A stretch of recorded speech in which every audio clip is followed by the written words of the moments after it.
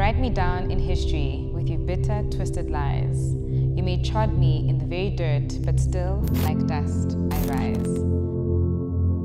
We cannot ignore that. That is what's happening in the landscape. I think it's just having your voice heard. That's it. You know that you're valued at some level, to some degree, otherwise you would not have been invited to the table, but it's about being heard.